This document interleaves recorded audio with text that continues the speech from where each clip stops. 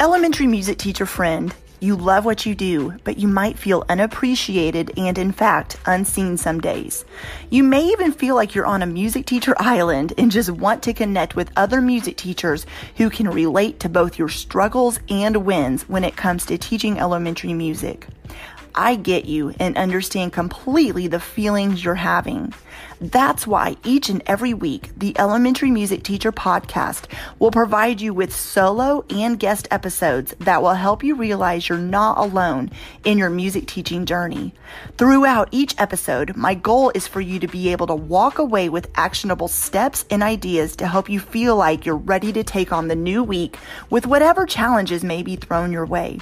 Hi, I'm your host, Jessica Peresta, and I'm so glad you're here.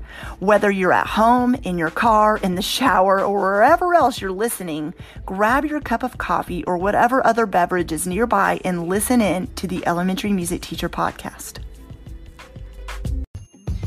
Hey friend, I am so excited to invite you to a free 3-day challenge called the Reflect and Renew Challenge.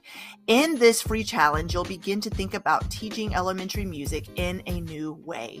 In just 3 days, you'll go from feeling overwhelmed to confident and will surround yourself with other music teachers who will support and encourage you. Day 1 is all about reflecting. You'll reflect back over where you're at in the school year and identify the highs and lows, no matter if you are joining this challenge at the beginning, middle, or end of the school year. We start with reflecting first in order to move forward successfully. Day 2 is all about processing. You'll process through what it is you need to focus on to make your music teaching situation successful. Then day 3 is all about renewal. You'll break through mindset beliefs while setting goals and action steps to help you meet them. Each day of the challenge, you'll be getting a daily challenge email that will contain action steps for you to take. So simply head to subscribepage.com/reflect and renew challenge to save your seat, and I'll see you there. I'm Alfonso Mendoza, host of the My Ed Tech Life podcast, a part of the Education Podcast Network. Shows on the network are individually owned and opinions expressed may not reflect others. Find other interesting education podcasts at edupodcastnetwork.com. Welcome back, everybody. This is the very final episode of the summer series, and I hope you've enjoyed it as much as I have. And today is about in-person professional development opportunities. This will probably be our shortest episode by far before we get back to our regularly scheduled podcast episodes next week in August. So in-person PD opportunities.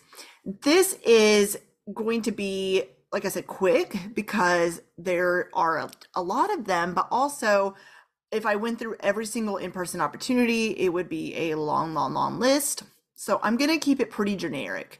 The first one I want to mention is one I mentioned in episode 252, which was the F-Flat Symposium. This is put on by the creators of F-Flat Books, and it is in person and online. So that's why I wanted to include it in both of the professional development episodes. So the in-person option takes place in the Philadelphia area, and you can find out more information about that by enrolling. And if you choose the in-person option, I will be able to meet you there because I am flying to Philly again, and I'm super excited to not only present at this amazing symposium, but also to sit in on the other sessions. It is great, not only for PD and getting to learn, but also to collaborate and hang out with other music educators. Maybe you have known online and maybe you get to make in-person connections, which is something that is great, in my opinion, about the in-person professional development options, is you get to meet people and hang out in real life. So that is the very first one. The next thing I want to talk about is the levels courses. Now, I'm going to just specifically focus on ORF and CADAI because these are the two most popular ones, but of course, there are levels courses for any type of music teaching philosophy that is out there. And so I'm going to just give you kind of an idea of how to find these opportunities. And of course, as you're listening to this at the end of July, the levels courses are probably done. But let's say you're thinking about this for next summer, then this will give you an idea of how to find these opportunities. So for me, when I was wanting to take my ORF courses, my district at the time, I taught for Tulsa Public Schools, and they brought in, this is very, I know, not common, but they provided the levels courses in our district. So we all got the opportunity, if we wanted to, the music teachers got to take ORF level 1 where it was completely paid for, and it was in my actual city. So I know that's very rare, and that's how I was able to go, because at the time I had a newborn. Owen, who's now 13, was a baby. And so I was able to attend ORF level 1 and learned so much. I didn't realize how much I would learn at this course. And so sometimes it falls in your lap like that. It's very rare that that happens, but I know this is how you would find other opportunities for levels courses. First of all, I would highly suggest you go to the ORF website or the CADAI website and literally look there at what levels courses are offered around you. So it may not be where like it happened for me, where it just kind of fell into my lap in my district, but maybe it's a neighboring city or even a neighboring state where you drive a few hours to get there. I know she will not care if I talk about this, because she's actually talked about it on the podcast. Katie Buckley, who was Katie Holbrook, but now she's married, she and I have had conversations about, she drove and stayed on campus for her ORF level 1, 2, and 3 courses, levels courses. And so sometimes that's what you do. If you're not taking it where you live, you will sometimes stay in a dorm room and you will just be able to attend that way. So start off by looking at the ORF and CADAI websites, look at what's offered. I would also, if you are a part of your local ORF or CADAI chapter, they will constantly send out reminder emails or post in their particular Facebook groups about different, not just levels courses, but maybe, I know for me, I used to participate in what was called ORF Alive, where the teachers in my district would get together, and it was still a professional development, but instead of 2 weeks, it was 1 day. And so sometimes your local, chapter will offer a 1 day type of session or training. And so being a part of that local chapter really does help. And a way to find that as well, I would go to, if your state, well, if you go to the ORF or CADAI website, look for your particular state. And then when you click on your state, a lot of times it will list even local chapters, or even join your state. Check out the state website as well, where it will provide helpful opportunities, not just for ORF and CADAI, but also for the next one I'm going to talk about, is the state music ed conferences. So for me, Arkansas is where I live, and so I look all around actually. So the Arkansas Music Ed Conference, I look at those states that are neighboring me. Oklahoma, I've been to a lot of Oklahoma State Music Educator conferences, but also Tulsa. I did a lot of in-person PD there. And then also I will look at Kansas, Missouri, Texas, all the kind of surrounding states near me is where I start. Then you can look at, maybe states that are a little further away where you can drive, or if you want to fly there, I would suggest looking at that as well. So the way to find out, first of all, follow your particular state music education association on, I would say, social media, whatever your platform of choice is, and then go and check out their website, where they will post announcements of their upcoming conferences and when it is, where it is, how much it is, all those things, so you are aware.